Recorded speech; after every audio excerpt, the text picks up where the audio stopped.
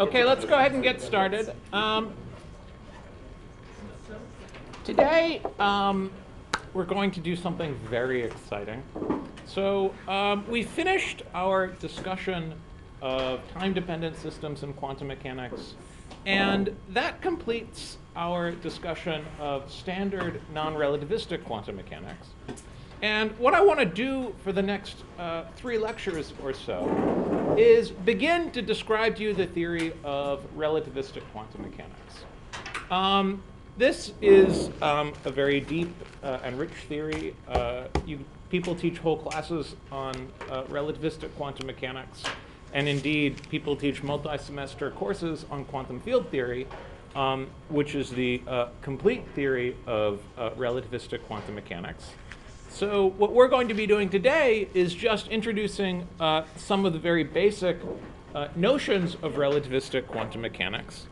And indeed, my goal for today is to describe to you, first and foremost, why it is that relativistic quantum mechanics is such a difficult and interesting subject as compared to non-relativistic quantum mechanics, which, as you know by now, is a very easy subject. Okay. So we're going to begin with our study of relativistic quantum mechanics. Okay. So the first thing that I would like to do is I would like to ask the following question. So in non-relativistic quantum mechanics, one of the things that we have learned is that the addition of symmetry, such as rotational symmetry, translational symmetry, and so forth, makes the theory simpler rather than more complicated. So the example that you might keep in mind is that of the hydrogen atom, or of a particle in 3 dimensions moving in some rotationally symmetric potential. Then the 3-dimensional Schrodinger equation gets reduced down to a 1-dimensional Schrodinger equation once you account for the presence of rotational symmetry. In particular, you can expand in spherical harmonics, and then you get just effectively a 1-dimensional radial Schrodinger equation rather than some very complicated partial differential equation in 3 dimensions. Okay. So you might think that because the Lorentz group includes rotations in addition to boosts, you might think that dynamics of particles in a theory that is consistent with special relativity, the symmetries of special relativity, would be yet simpler, even simpler than that of, say, a particle moving in a rotationally symmetric potential. But the interesting thing is that adding Lorentz invariance, that is to say, the symmetry of special relativity, makes the theory more complicated rather than simpler. And so the reason why, so what I would like to do is very briefly begin our discussion of relativistic quantum mechanics by describing to you why that is, why it is the addition of special relativity makes things more complicated rather than less complicated. And the basic idea is the following. So when you start thinking about mechanical problems, or quantum mechanical problems, where relativity is necessary, so that is going to be necessary when you have processes which have energies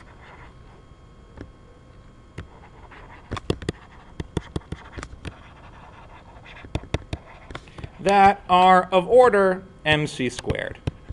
So remember, that is the characteristic size. So for example, if you take the kinetic energy of a particle, 1/2 mv squared, and you start moving these particles at relativistic speeds so that v is of order c, then the energies that you're considering are of order mc squared.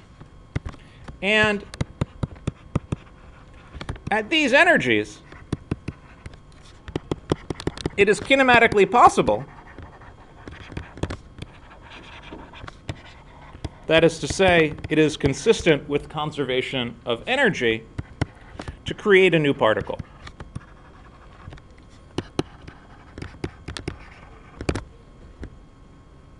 So if you have a particle moving at relativistic speeds that is undergoing some interactions with something else, say, then the typical energy is of order mc squared. And once energies are of order mc squared, it's possible energetically to create some new particle, to imagine some new particle popping out of nothing being created in this process. Okay. And so what that means is that we really need to be considering, when we talk about relativistic quantum mechanics, theories where you have not just one particle, but where you have the possibility of creating or destroying particles. So in relativistic quantum mechanics, we are forced to consider processes where particles can be created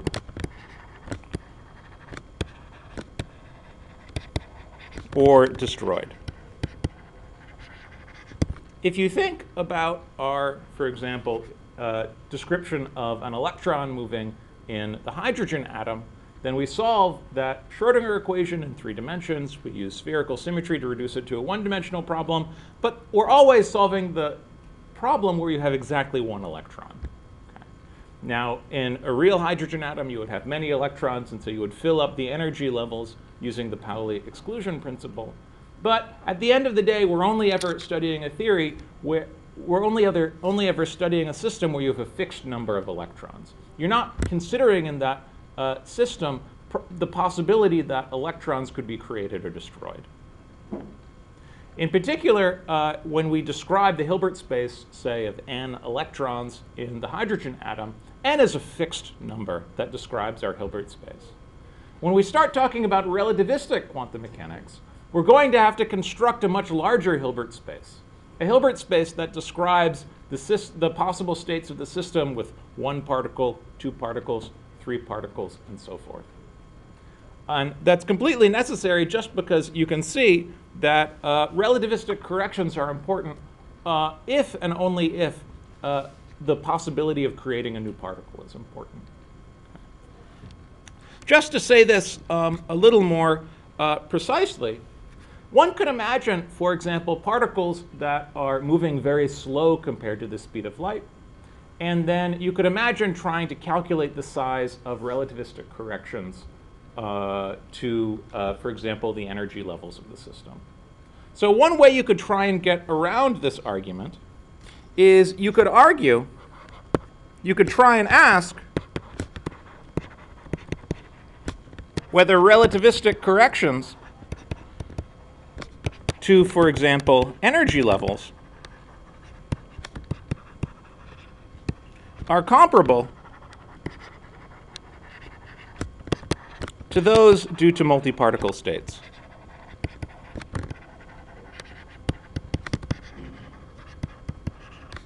So for example, you could imagine some process where you have an electron moving at 1/10 the speed of light, okay, so that mv squared, the energy would not be mc squared, but we 1% of mc squared. And well, you could say, well, that's less than mc squared, so you would think that it would be impossible to create a new electron. So you might think that if you're studying an electron moving at 1/10 the speed of light, you could completely ignore the possibility that a new electron could be created. Okay. But in fact, that still isn't going to be good enough, because you can see, for example, that the relativistic kinematics, by which I mean the equation for energy in special relativity, so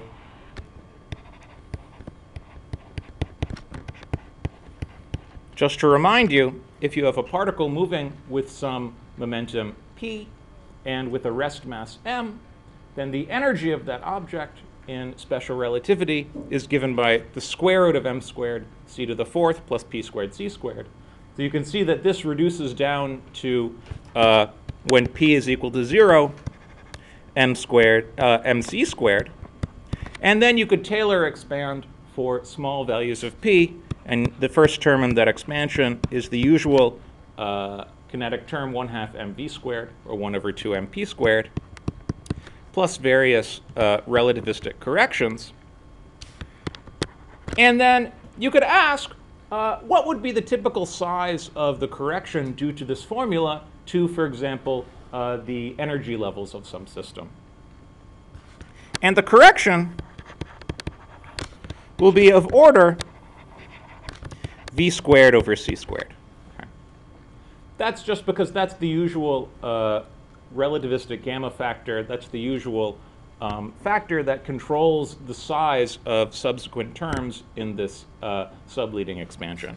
So these dot, dot, dot terms are suppressed by powers of v squared over c squared. Okay.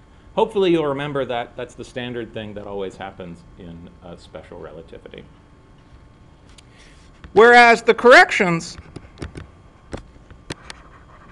due to multiparticle states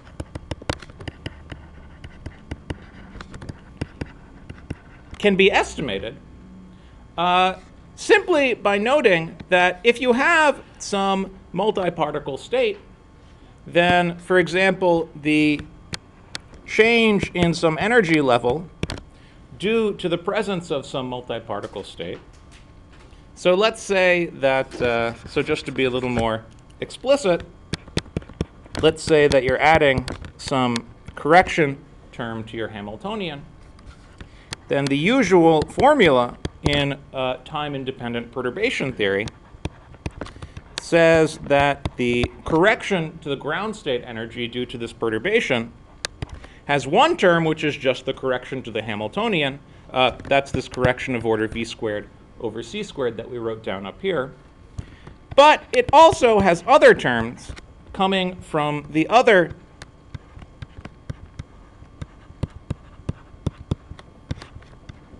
states in the system. And what does this mean? This means that if you have multiparticle states in the system, they'll contribute to the corrections to this energy, to the ground state energy, even if you're never considering a process where you have enough energy to actually create a new particle. So the presence of multiparticle states in the Hilbert space will lead to corrections. And the typical size of these corrections will be of order the typical energy of the process that you're considering divided by the energy of a multiparticle state,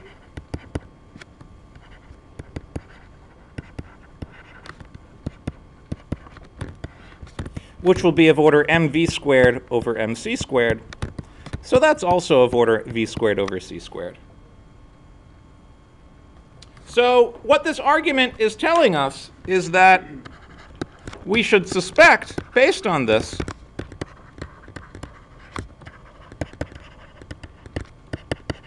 that a single particle theory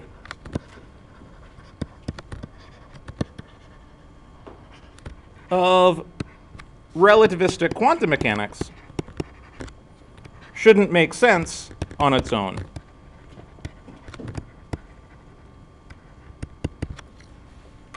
In particular, if you just try and describe the Hilbert space of a single particle, using the formula, for example, using some relativistic formula for the energy instead of the non-relativistic formula for the energy, then you would expect that Hilbert space, that the predictions of that single particle relativistic quantum mechanics would not be a good match to reality, because the corrections due to multiparticle states would be of the same order as the relativistic corrections due to that single particle relativistic quantum system. In fact, I would like to argue, so I would like to make this a little bit more specific, and I'll show you that, in fact, a single particle relativistic theory of quantum mechanics is impossible. And in particular, what I'll argue to you is that if you try and construct a single particle theory of quantum mechanics, at least just following your nose and using the standard rules of relativistic quantum mechanics, you'll quickly run into a contradiction. Okay? You'll find that it's possible to go back in time and kill your grandmother. And that is going to force us, in trying to develop a theory of relativistic quantum mechanics that is consistent with causality, to consider a multi-particle theory. And then there are a variety of ways that one could go about and construct such a multi-particle theory. And over the next 2 lectures after this one, I'll briefly sketch 2 of them. One leads to what is known as scalar field theory. The other leads to the relativistic field theory, the relativistic theory of quantum mechanics that describes electrons. So that's given by Dirac's equation. And so we'll go through and develop the theory of Dirac's equation and use it to make some remarkable predictions. So for example, we'll be able to predict the anomalous magnetic moment of the electron, and simply based on some straightforward applications of relativity to quantum mechanics. Okay. So today, however, what I want to do is I want to convince you that single particle relativistic quantum mechanics makes no sense. And so that is what we're going to try and do first. Before I do so, let me pause and see if there are any questions. What would be single particle relativistic? Okay, that is what we're going to describe. Okay. So let's consider a single particle Hilbert space.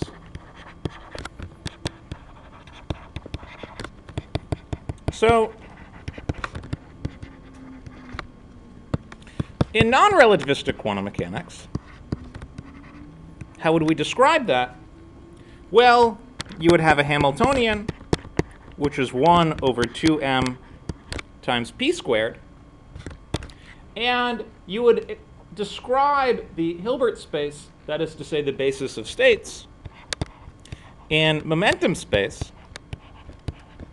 You would, by constructing some set of states that are eigenstates of the momentum operator, labeled by a momentum k, and then the energy of one of these states, of course. So these states are energy eigenstates.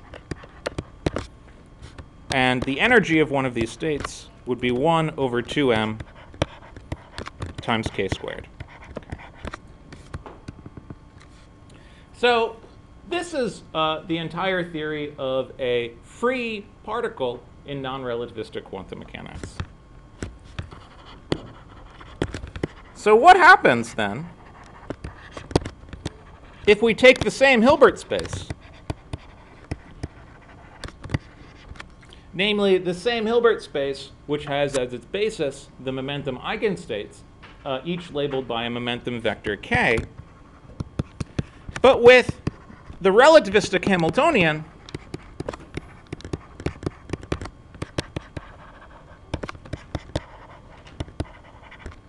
where the energy of a state is determined not by the non-relativistic formula 1 over 2 mp squared, but by the relativistic formula the square root of m squared c to the 4th plus p squared c squared.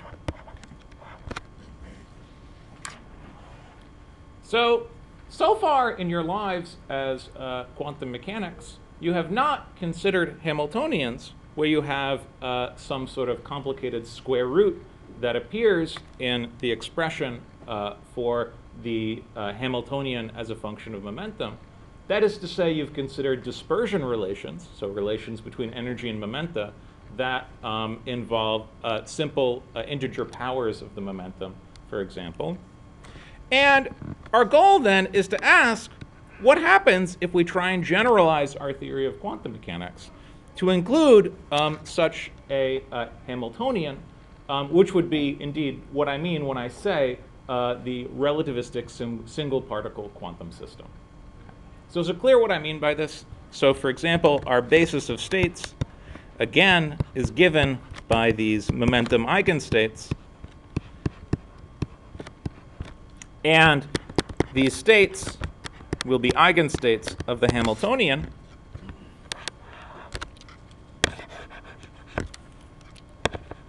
With eigenvalues that I'll just call omega. So that's the square root of m squared c to the fourth plus k squared c squared.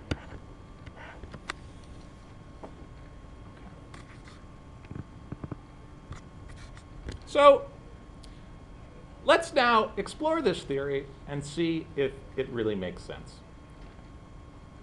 So in particular, what I'm going to do for the rest of this lecture, just to make our lives easier, I'm going to use units where c is equal to 1, just meaning that, for example, I measure distances in light seconds and time in seconds, for example. And also, just to keep our lives easier, I'll set h bar equals to 1 either.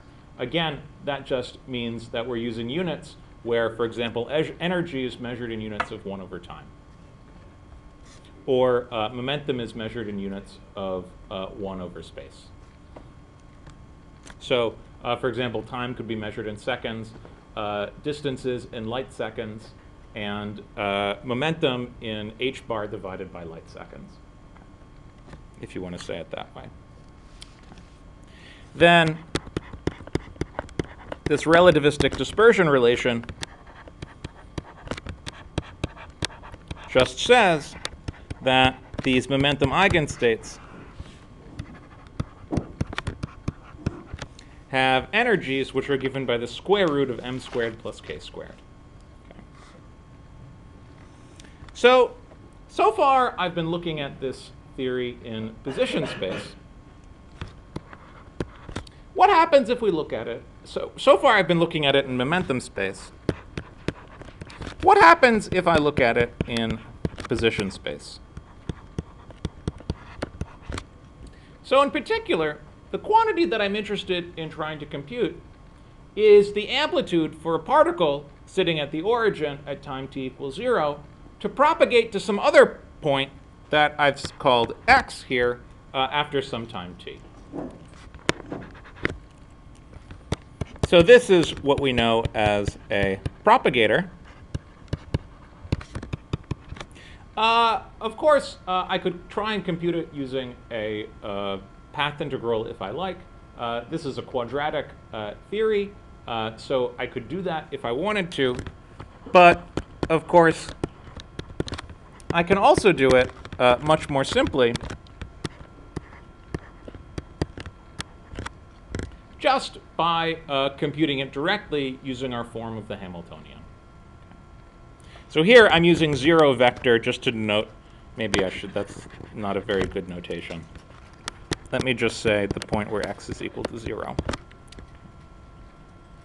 So this is the probability, or the amplitude for a particle to move a distance x in some time t. So the way that I'm going to do this is I'm going to insert a complete basis of states.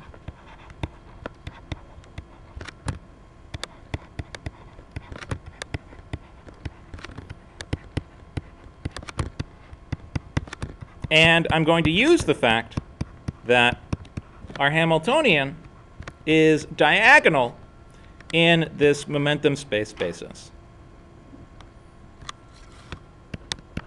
So what is that? That's the integral d3k times the wave. So this guy here is the wave function e to the I k dot x.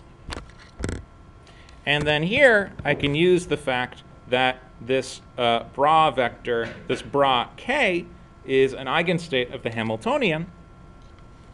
And so I get minus I times omega sub k t.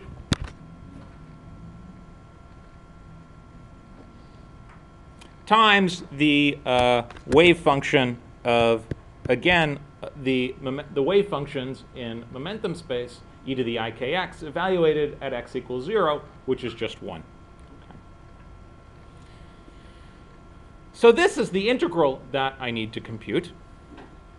And the first thing that I'm going to do in computing this integral is I'm going to choose, so I need to perform this integral over the 3k coordinates. And I'll just choose a basis where the vector x points in the z hat direction. So of course, you know by rotational invariance, I'm always free to choose my coordinate axes however I like. At the end of the day, the answer that I get should depend only on the distance between the origin and the point x and not on anything else. So I'm free to make that choice. Then I could write this out in spherical coordinates. So I'll denote by k without a vector symbol the length of the vector k. And then I have the theta and phi coordinates in momentum space or in k space. So the theta coordinate is the angle off of the z-axis. And we have our usual Jacobian integration measure factor that arises when you work in spherical coordinates. And then you have the azimuthal angle, or maybe it's not, I forget actually what it's called. You have the other angle phi, the one that tells you the angle in the xy plane. And then you have this exponential factor. So you have the e to the minus I omega sub k t plus I times k dot x, which is just the length of the vector k times r times cosine theta. So in your mind, you should think of the vector x as pointing in the z hat direction. So here's the x hat direction. I shouldn't have, I'm using x in two different ways here, but hopefully you understand what I mean. Here's your vector k. There's the angle theta. And then you have this angle. Sorry, that's not a very good picture. But you know what spherical coordinates look like. I don't need to tell you much more about that. What's that? They don't work. Did I label them the wrong way? Yeah, I can never tell left from right. I'm mildly dyslexic in that. Okay, point of view. Okay, so here's phi. Something like that. Okay, I can also never remember if phi is the angle off the x-axis or the y-axis or whatever, but you guys, you're smart. You guys can figure that out. Okay. Is that, okay, I feel like that diagram's so messy, it just makes things worse. But you understand what I mean here? Just going to spherical coordinates? Okay, good. Okay. So the nice thing to notice is that omega k is the square root of k squared plus m squared is independent of theta and phi. So I can just pull it through. So I get an integral from 0 to infinity, k squared dk e to the minus I omega kt. I can do the phi integral. So what do I get? I get some factor of 2 pi. And then I have the theta integral. So what is that theta integral? That's the integral from 0 to pi of d theta sine theta, or just the integral, if I want to write it this way, from minus 1 to 1 times d of cosine theta times e to the I kr cosine theta. So I can then just do that integral. It gives me a factor of 1 over I kr, so which kills one of the factors of k.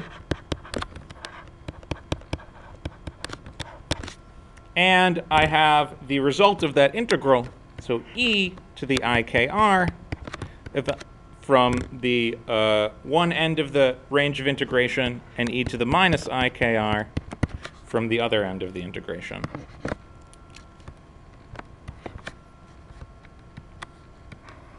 So this is the amplitude to propagate a distance r in a time t. And what we would like to ask is what happens when r is bigger than t, i.e., when the point x is space-like separated from the origin.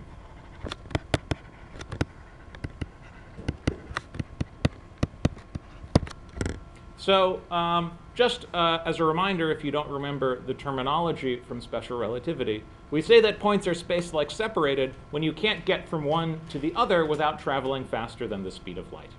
Okay. i.e., one would have to travel at velocities greater than c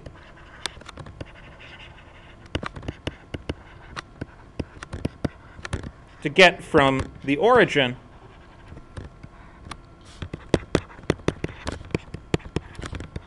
to the point a distance r from the origin.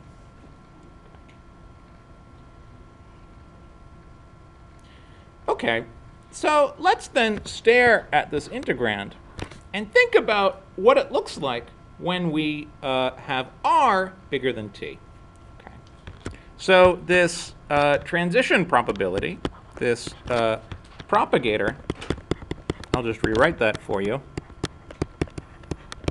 What was that? 2 pi over IR integral k dk e to the minus I times omega k, which is the square root of m squared plus k squared times t times e to the ikr minus e to the minus ikr. Okay. So the way that I would like to think about this integral, I actually am not even going to bother to compute it for you explicitly. But what I will show you is that this integral is non-zero, which is enough to conclude that our theory is actually quite sick. And the easiest way to see that this integral is non-zero is actually to think about this integral in the complex R plane. So in particular, we would like to deform the contour of integration.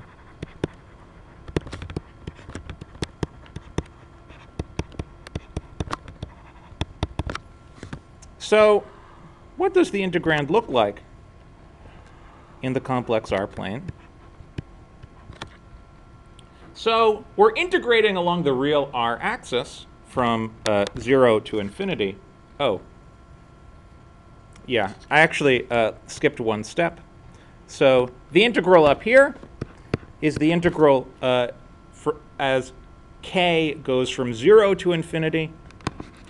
But I can write that just by noting that this term is related to that term by taking r to minus r. I can write this just as the integral of e to the ikr, where k is integrated from minus infinity to infinity. And so then, sorry, I said something incorrect earlier. We want to imagine doing this integral by deforming the contour of integration in the complex k plane. Okay. Sorry, I don't know why I said complex R plane. I haven't had enough coffee yet this morning. Okay, is everything clear so far? Okay.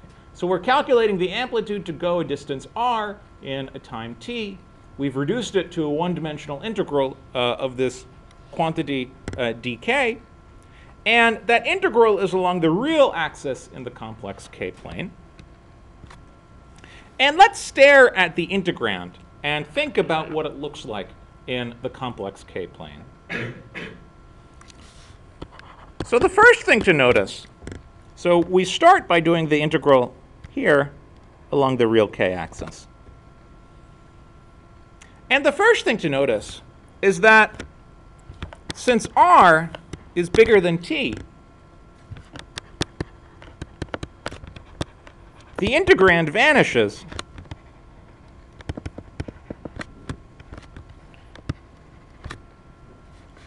when the magnitude of k, when the absolute value of the complex number k goes to infinity, if it has imaginary part which is larger than 0. So in particular, you could imagine deforming this contour of integration that I have written here. And what we see is that if you deform it into the upper half of the complex k-plane, then out at infinity, that contour will vanish, or that integrand will vanish, just because r is bigger than t. So in particular, you could imagine trying to push the contour all the way up here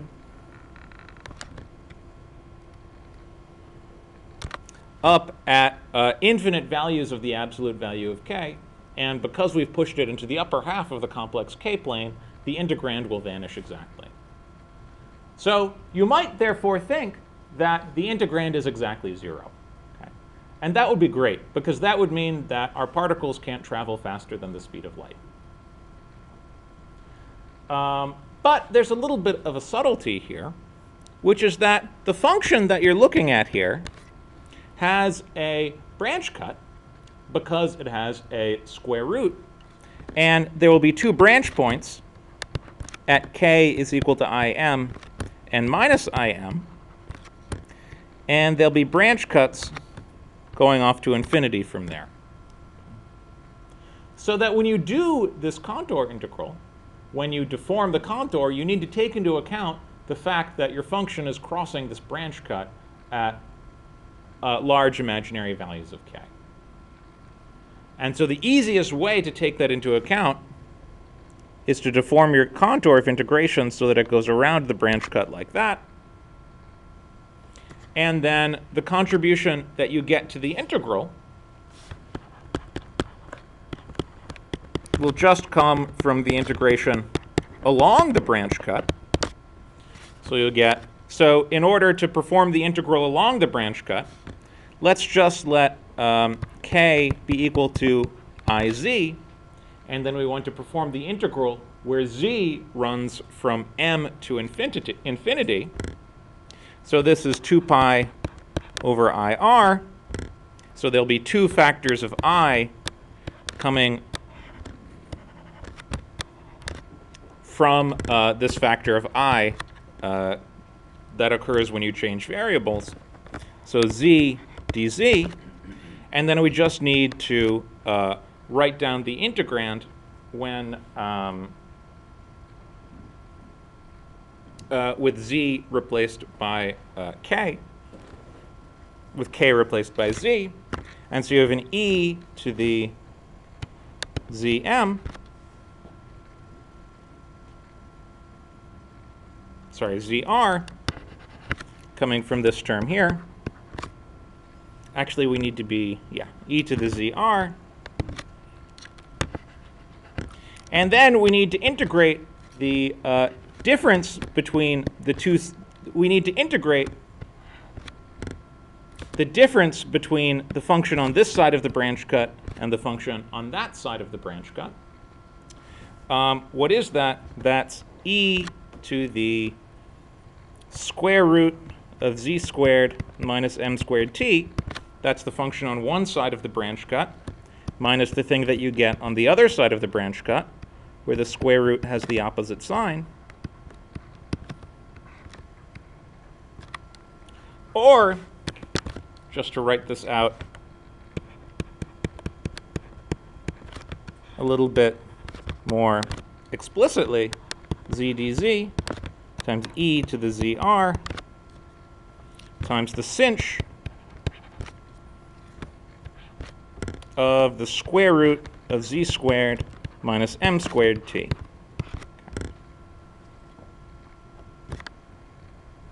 Any questions about this manipulation? Yes. How does k have a positive imaginary value? Oh, well, I'm just using, so I want you to remind you of the method of complex integration where you deform contours. So the thing that you need to remember is that if you ever have a function which is an analytic function, okay, meaning that you can regard it as a function of complex k, for example, then you can always deform, then the integral over some curve in the complex k-plane can be deformed any way you like. So all we can imagine doing is taking this contour and pushing it up like that. Okay. So this is hopefully, so for example, if you remember Cauchy's residue theorem, this says that the integral of a contour around some curve is just the sum of the poles inside the curve, the sum of the residues of the poles inside the curve. This is exactly what we're doing here. We're just imagining deforming the contour in the complex plane. And the only subtlety we have is that we actually don't have an analytic function. We have something that's analytic except that it has a branch cut. What does it mean that it has a branch cut? It means that when you take, the square root function has a branch cut in the sense that it has two possible values, either a plus sign or a minus sign. And, we need to take that into account when we perform this integral. So is this method of deforming contours familiar to most of you? If it's not, this is the only time I believe in this course that I'm going to use it. Okay? So don't worry about it too much. And the important point is that this is a positive definite quantity. In fact, one can do that integral. I think it's some Bessel function, something like that. But I don't care about the exact value of the function. I just care that it's non-zero. And it's important to go back and remind ourselves of why it was non-zero. Why was it non-zero? It's because of that square root. Okay. And why was there a square root present? The square root was present because h squared was the square root of m squared plus p squared. It's the fact that you have that square root appearing in the theory of, in the formula for energy and special relativity that's leading to this problem. Okay. So what does that mean? It means that in a theory of relativistic quantum mechanics, where we just have this single particle Hilbert space, there is a small but non-zero probability that a particle can travel faster than the speed of light. In particular, remember, we were considering the case where r was bigger than t, meaning that we were considering the amplitude for a particle to get from one point to another, where the only way that the only way you could get from those 2 points, between those 2 points, was traveling faster than the speed of light. And as hopefully you remember from your class on special relativity, traveling faster than the speed of light is the same as going backwards in time.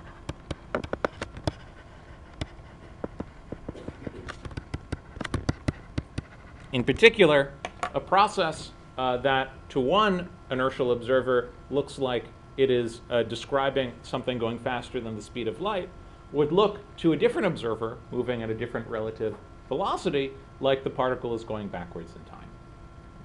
So any theory, any relativistic theory where it's possible to travel faster than light, it's also possible to go backwards in time.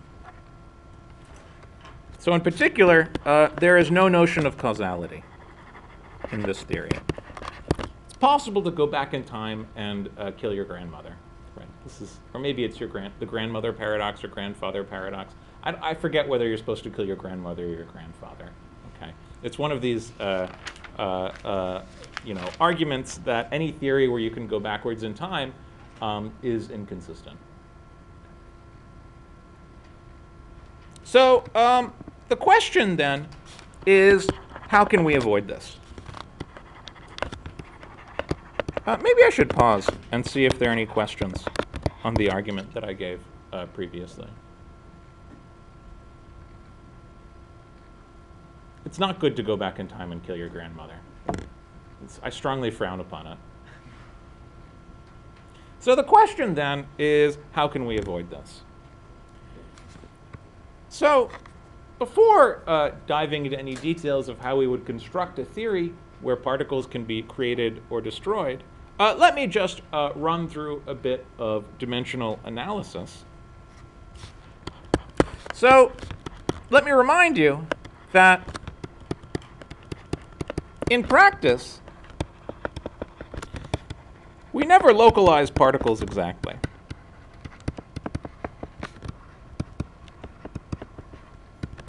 So for example, if you want to ask whether a particle has traveled from one point to another, and you want to ask whether it's possible for a particle to travel between one point and another point, which is space-like separated from it, then you need to perform some experiment where you're localizing the particles.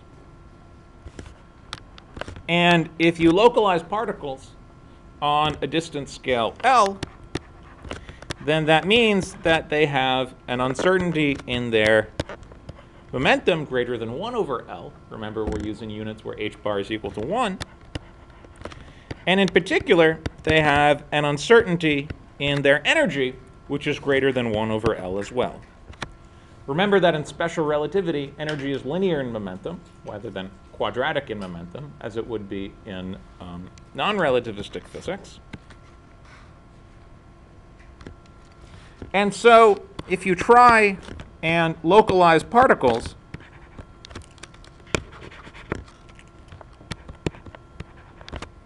on smaller and smaller scales, so say, for example, the distance scale set by the inverse mass, then the energy will be larger than the mass of the object, and it's impossible to tell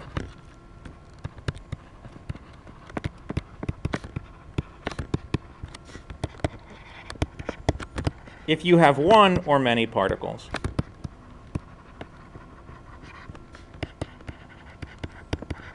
In particular, just as it's impossible to determine exactly the position, the momentum, or the energy of a particle, it's also impossible to determine exactly whether you have one or many particles. Okay? And the way that we could diagnose that is looking at the variation in the energy, the variance in the energy operator, the Hamiltonian. And if the variance in the Hamiltonian is larger than the typical energy required to create a particle, then it's impossible to decide whether you have one or many particles. So in particular, you can see that if you try and localize particles exactly, to actually perform an experiment where you would diagnose whether particles travel faster than the speed of light, you can never tell whether you're actually studying one or many particles. And indeed, the very notion of what it means to have a single particle as opposed to many particles is one that you would have to consider very, very precisely. Okay. And that's exactly what we're going to do. Okay. So this leads us naturally to the question, is how do we construct a theory of multiparticles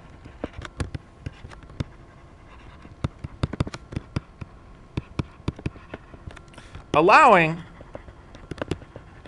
for variable numbers of particles, so processes that change the number of particles, and in particular allowing for the creation and destruction of particles.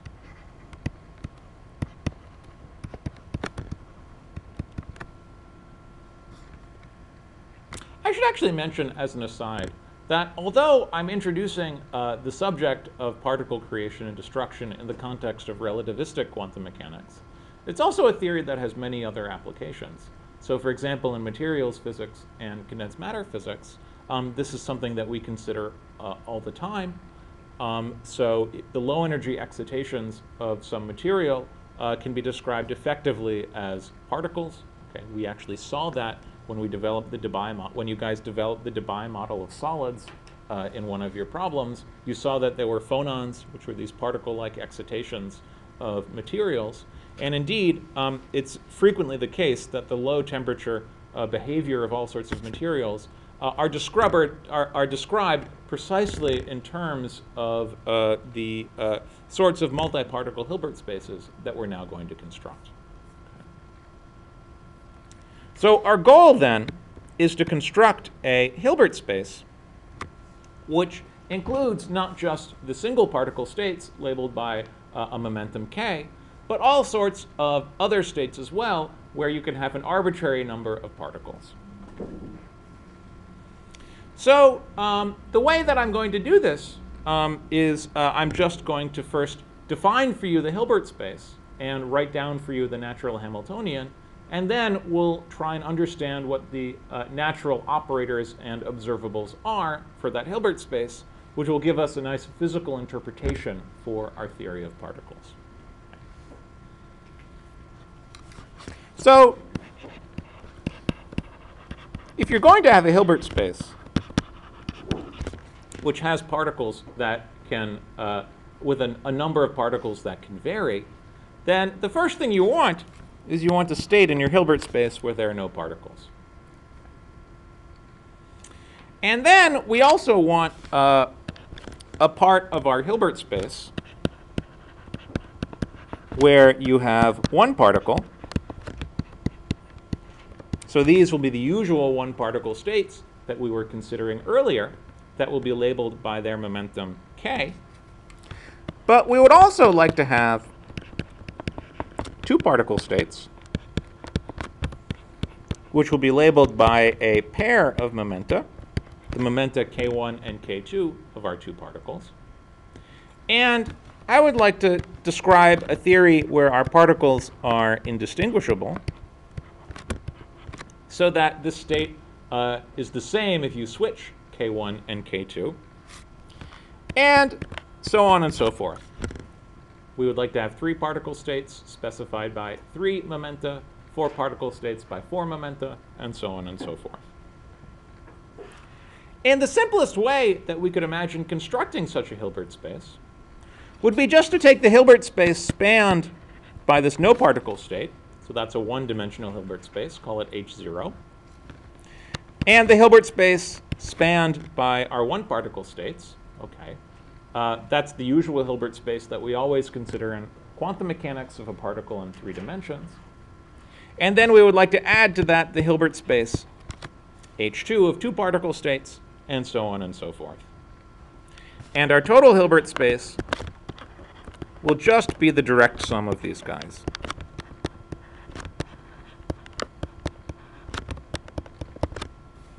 What does that mean?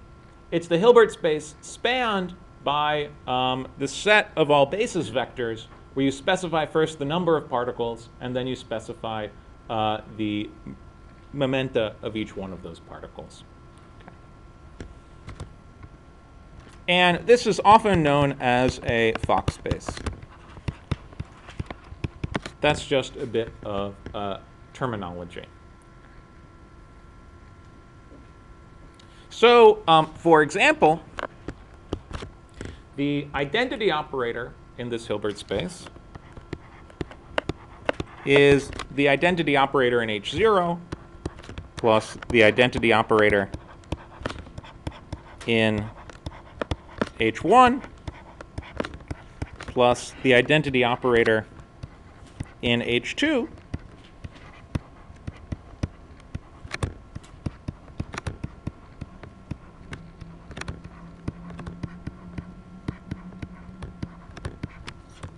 plus so on and so forth. The only subtlety being that we need to include a factor of 1 over 2 here to account for the fact that when you integrate dk1, dk2, you're actually over-counting because you have that symmetry that interchanges k1 and k2. So I've included a factor of 2 there to account for that. And that is actually not just a factor of 2, but it's a factor of 2 factorial, also known as 2. But I write that factorial symbol there because it makes it clear that when you write down the dot, dot, dot terms, you'll have a 1 over 3 factorial, 1 over 4 factorial, and so on and so forth. OK. So in order to parameterize this Hilbert space a little bit more efficiently, I'd like to come up with a new way of labeling our basis states. In particular, I'd like to label each basis state by a function that I'll call n of k. where n of k is the number of particles with momentum k.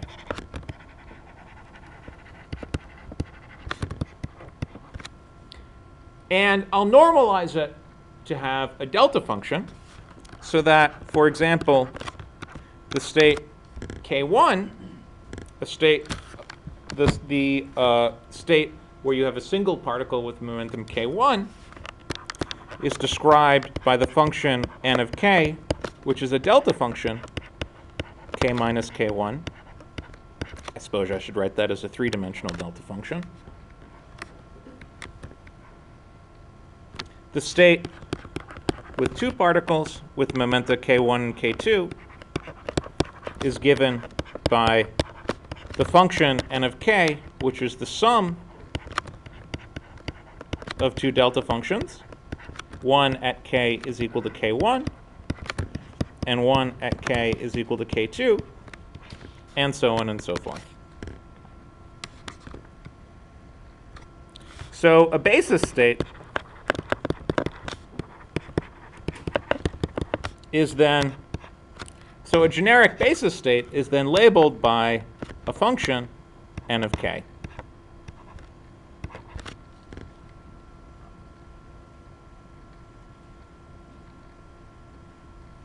And we can then define the operator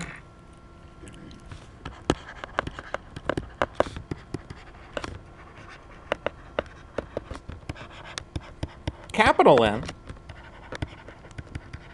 which measures the number of particles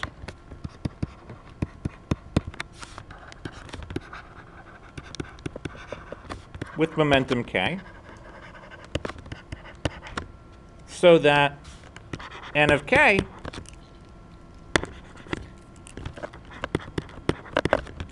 acting on one of these basis states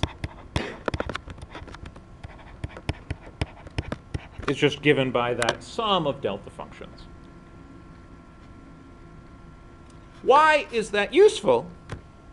Well, it's useful because it gives us an extremely compact way of writing out the Hamiltonian. The Hamiltonian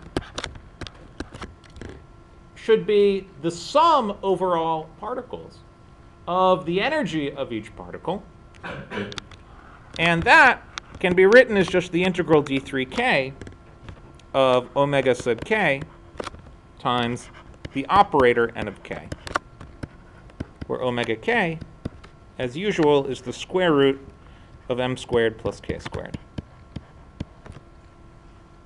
So for example, if you act h on a single particle state where n of k is a delta function with k is equal to k1, then you use the delta function to do the integral, and you get the energy of a particle with momentum k1. If you act with h on a state where you have, for example, this state up above, where you have two particles with a momenta k and k1 and k2, then you get the sum of two delta functions. And so when you perform the integral d3k, you get the sum of two energies, one for the first particle and one for the second particle. So you would get the thing that you would naturally expect. So k1 plus, omega sub k1 plus omega sub k2.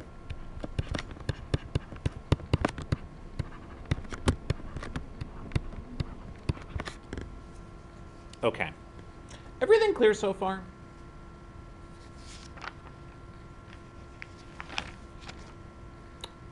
Okay.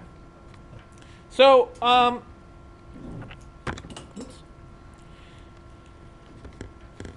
I've used the symbol capital N with a bit of forethought, with malice of forethought, because we're going to be interested in studying theories where it's possible to create and destroy particles.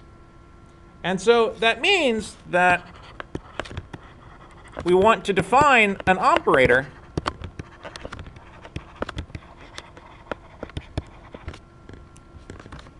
I'll call it A sub k dagger that creates a particle with momentum k.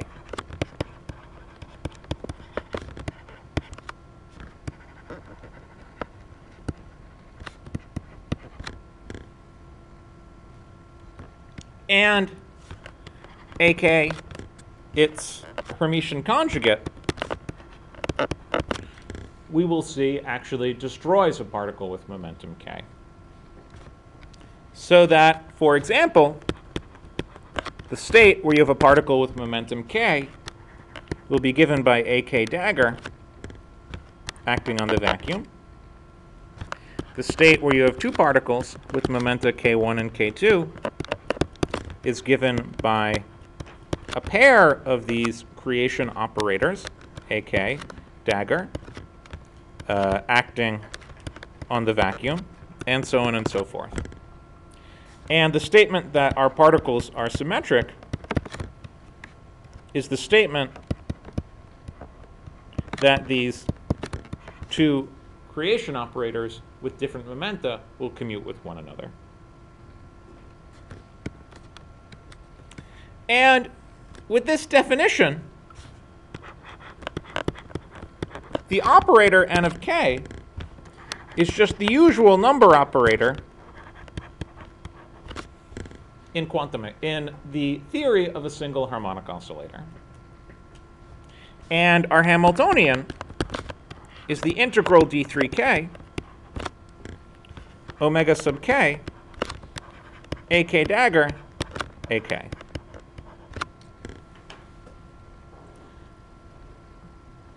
Remember when we studied the harmonic oscillator, I told you that physics was that subset of human understanding that could be reduced to coupled harmonic oscillators? I think this is an example of that principle at work.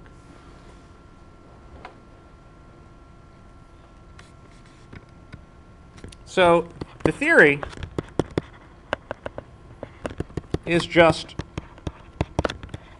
an infinite number of simple harmonic oscillators, each of which is labeled by a momentum k.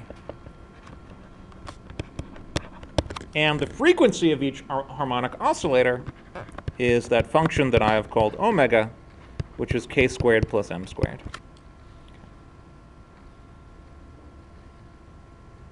So indeed, if you remember the problem that I assigned you on your homework where you worked out the Debye model of solids, this is exactly what you did.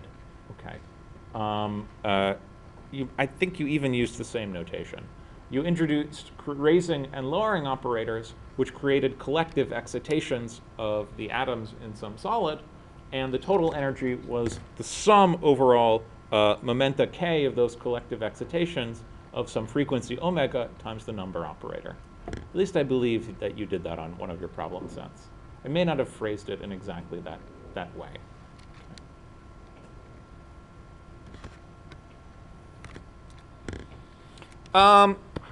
And just like we have a Hamiltonian that generates time translations, we could write down a generator of spatial translations, which is, of course, a momentum operator. And that's just the integral d3k of the vector k times ak dagger ak. So what does that do? Well, if you have a particle with momentum k and you act on it with p, you just get k. If you have a two-particle state with momenta k1, k2, you get k1 plus k2, and so on and so forth. So that, for example, p acting on the state k1, k2 is equal to k1 plus k2, the total momentum of the state, times the state, and so on and so forth. So I have now written down for you a Hilbert space and a Hamiltonian. So I've completely defined the theory for you. So I should tell you its name.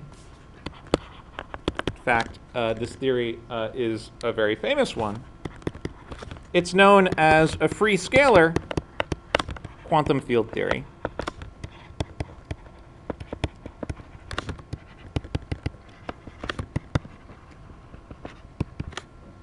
So there are 5 words between the little rabbit ears there.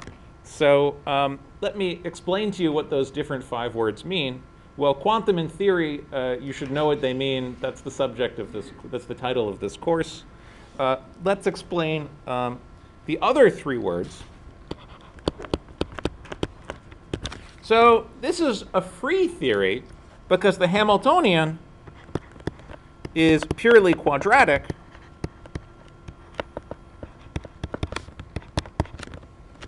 That is to say, it only depends on a dagger. So it's the usual simple harmonic oscillator Hamiltonian. And so in particular, it means that the particles don't interact.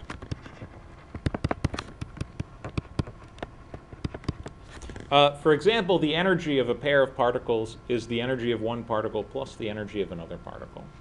If the particles interacted, there would be some binding energy that would make the particles either want to hang out together or separate or something like that. So a non-free theory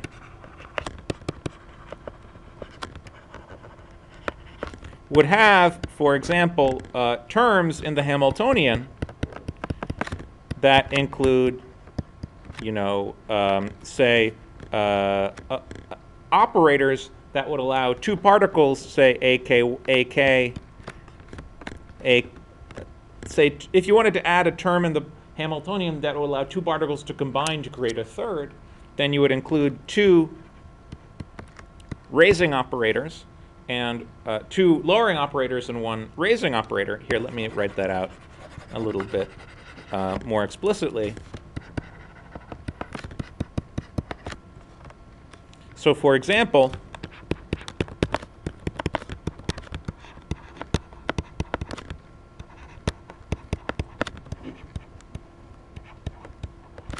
if you wanted to include a term in the Hamiltonian that would allow 2 particles to combine to create a third, then you would have to include some term in the Hamiltonian like this, which includes 2 lowering operators and 1 raising operator. And it would also, of course, have to include the Hermitian conjugate of this term, because you would want the Hamiltonian to be Hermitian. And so that would mean that if it's possible to have 2 particles to combine to create a third, then it's also possible to have that third particle decay into those first 2 particles. So this would be some 2-to-1 interaction. And the Hermitian conjugate would involve 2 lowering operators, 2 raising operators and 1 lowering operator. So that would be some sort of 1-to-2 process. So right now, we're just studying a free quantum field theory, meaning a free theory where the particles just don't interact. But you can easily imagine how you would modify this theory to allow 2 particles to combine together into a third. And indeed, most of the quantum field theories that one is interested in life are not free theories. They are interacting theories. Okay. So such a theory would be an interacting quantum field theory. Okay.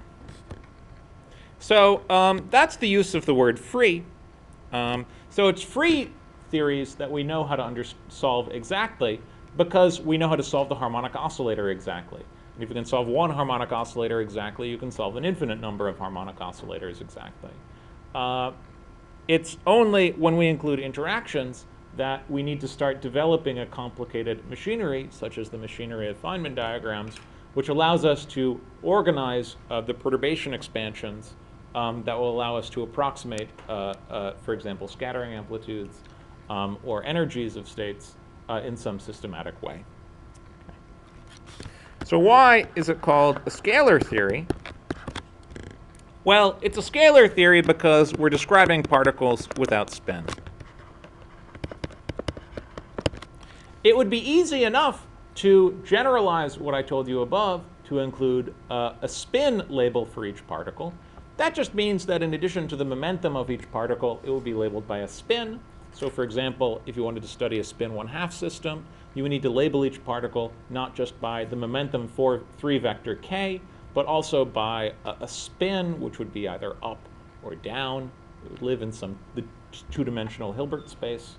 And indeed, we're going to describe later on in this course the theory of particles with spin in relativistic quantum mechanics. It just remains for me to describe what is meant by the word field here, and why what I have described here is regarded as a field theory. So that's what I'm going to do now. That's a discussion that I probably won't be able to finish this class. So let me just pause and see if there are any questions. No questions? Yes? Is there any reason why we use relativistics? We use momentum eigenstates because they commute with the Hamiltonian. Okay. This is a free Hamiltonian. So just like in non-relativistic quantum mechanics, the Hamiltonian is just a function of the momentum. So that means that momentum eigenstates are eigenstates of the Hamiltonian. In this theory that we're considering here, momentum eigenstates are eigenstates of the Hamiltonian. Okay. If you wanted to consider a more complicated interacting theory, then momentum eigenstates, then there would be the eigenstates of the Hamiltonian would be much more difficult to write down. And indeed, for a generic interacting theory, the construction of the Hilbert space is much more subtle. And indeed, we have entire courses devoted to the subject. So that's not something for an interacting field theory. That's not something that I'm really going to try and tackle this course. Okay. I think that I'm not even going to talk about any interactions in our discussion of relativistic quantum mechanics. Except for those things that we might be able to say based on the symmetries of the system. So for example, you can already just see, based on the construction, the hermiticity of the Hamiltonian, that is to say the conservation of probabilities, requires you to say that if it's possible for 2 particles to combine into 1 particle, it also has to be possible for the reverse process, 1 particle to go into those other 2 particles. That just follows from the hermiticity of the Hamiltonian. There was another question? Maybe? Maybe I answered it. Any other questions? Okay. So why is this a field theory?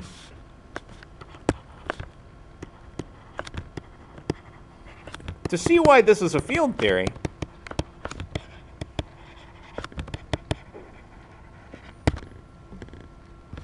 let us first ask what the observables are of the theory.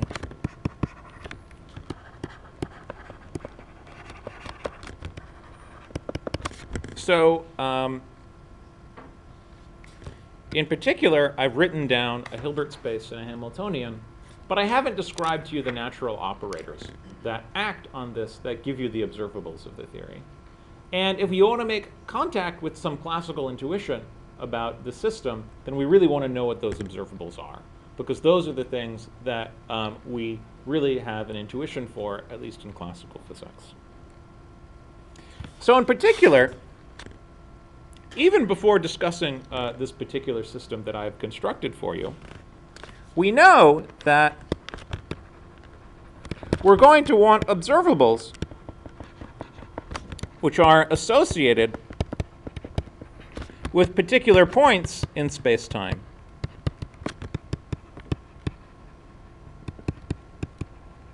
And this is unlike in non-relativistic quantum mechanics. Why is that? Well, because we really want to be able to make statements about observables O1 and O2 at causally separated locations. which means that we need some sort of label that we use to label the operator that tells you a point in space and time where that operator is acting. So, for example, we seek an operator O of x and t, which answers the question, is there a particle at a position x and t? I want to emphasize that this is different from the way that we formulate non-relativistic quantum mechanics. So in non-relativistic quantum mechanics, you just have an operator x. That x is not associated with a particular point in space-time. That operator x answers the question, where is the particle? But in relativistic quantum mechanics, because we don't know how many particles we have, we don't know if there are any particles in our state at all, we really need some observables that ask the question, is there a particle, and if so, where is it? And so that means that we need observables that depend on their location. So the question is, before trying to understand quantum theories that have this property, let's first ask if we can think of any classical theories that have the property that there's an observable for each point in space-time. And we have a name for theories that have observables for each point at space-time. We call them field theories. Okay. So a theory with an observable at each point in space-time is a field theory.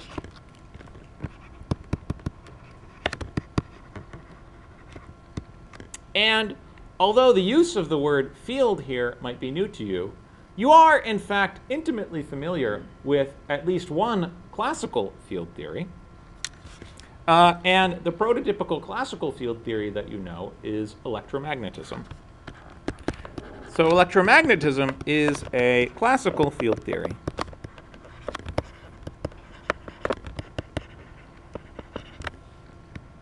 The observables in the theory